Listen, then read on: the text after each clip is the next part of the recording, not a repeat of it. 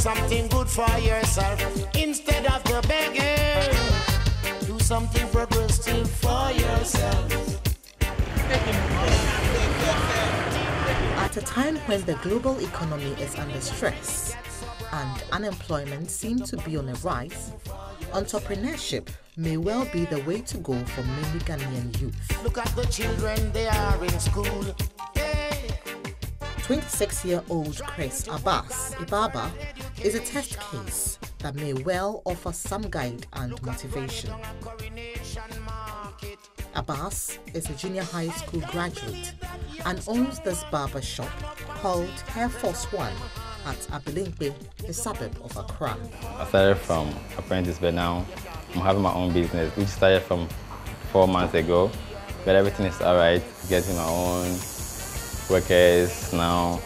I have my customers coming. I can have like 20, 25 customers a day, which is okay for me. I have pedicure, I have tattoo and all that. You know, business are going on now. I think it's good. Can't you do something with the tailor?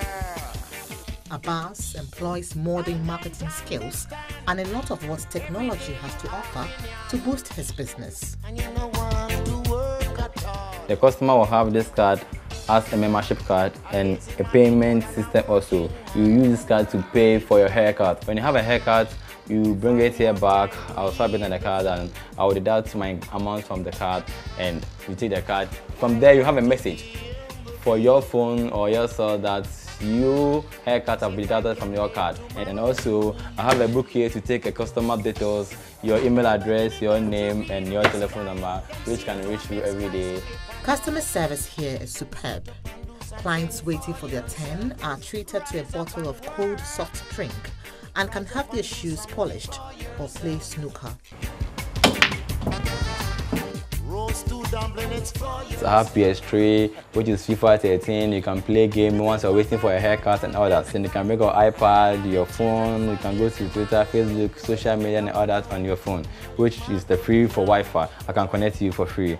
And also you have our frame also inside, which you can have your signature on it, which will recognize you as a member of HF1. We do all this for free. 11 years of apprenticeship has helped him develop this model, established just a few months ago.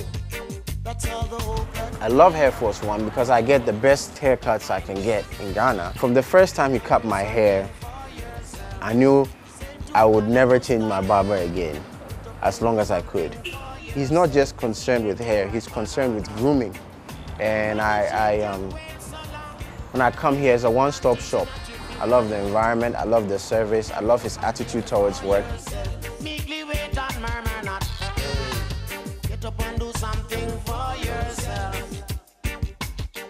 By next 5 years, Hair Force One will be great in Ghana. This is #1. And I'm trying to the next level to be a next other Jolu or next area. So next 5 years, trust me, I'll have shop around Kumasi. It will be big. Get up and do something for yourself. Hey. But the story started from a different condition. Abbas used to be a coconut seller on the streets of Mamobi, a suburb of Accra. The little savings he made out of the coconut business served as a startup capital for the barber shop. The unassuming young man has undergone many challenges surviving on the streets. His story certainly is shared by many Ghanaian youth.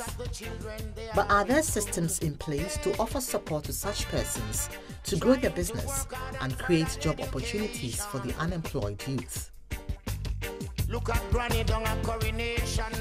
I'm highly impressed for such a young man to walk out of the streets and come out with such a bold initiative, because people even with higher qualifications are very even afraid to venture into their own businesses. We have some small loans that we give to our clients to be able to expand their businesses. And non-financial, we give them training in small business management, entrepreneurship, and also we don't stop there, we follow up in the form of advisory and counseling. even though Ghana government provides some funding opportunities such as microfinance and loan center called Maslow and the venture capital setups.